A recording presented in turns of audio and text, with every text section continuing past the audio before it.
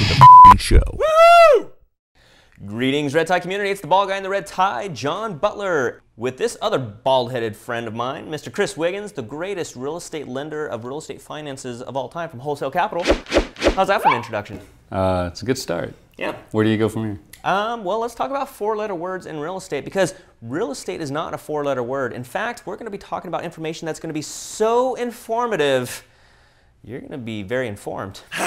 You're funny. Today's real estate question of the day comes from Dr. S with Bear Creek Chiropractic. Dr. S asks, I'm tired of renting. What is the first step in the home buying process? So the first step, very important, very important. You need to get pre-approved for your home loan. The seller's going to want to know that you're an approved, qualified, ready to purchase a home kind of buyer. So the first step in the process, it's all about me. I'm very important.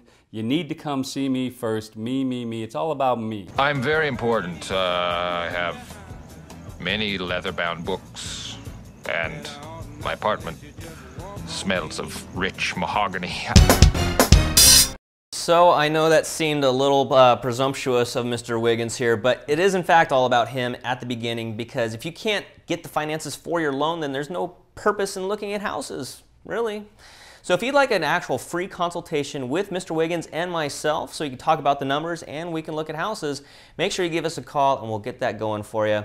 And other than that, that concludes our episode, because real estate does not have to be a four-letter word. See you next time. Bye-bye. Bye-bye. Thanks for watching the f***ing show.